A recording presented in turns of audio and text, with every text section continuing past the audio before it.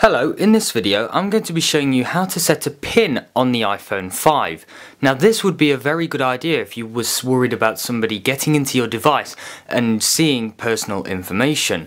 So we're at the home screen right now. If you're not, you can easily join us by pressing the home button on your iPhone. Let's go to settings. My settings icon is in the bottom left hand corner.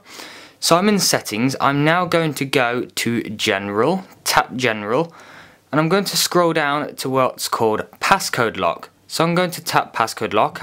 As you can see, it's currently off. I tap it. I get the option to turn passcode on, have a simple passcode which is a 4-digit number.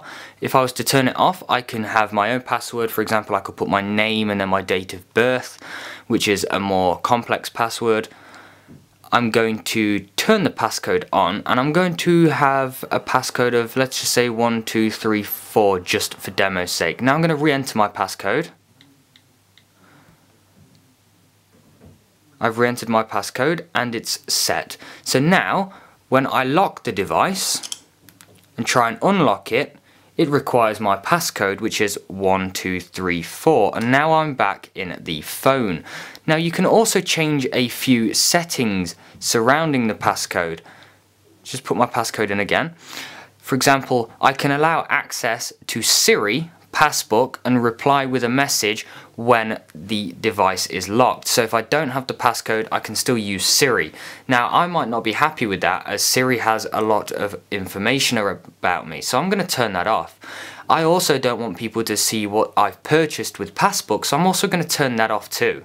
Now if I'm not happy with the simple passcode, I can turn off simple passcode, put an old passcode in, and now enter my new passcode. So I'm going to put my passcode as mobile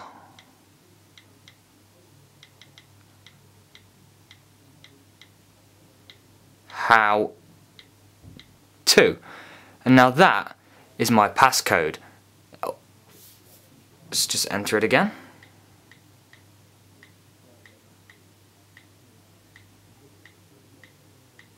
Click done. And my passcode is now set. And that's how you set a passcode on the iPhone 5.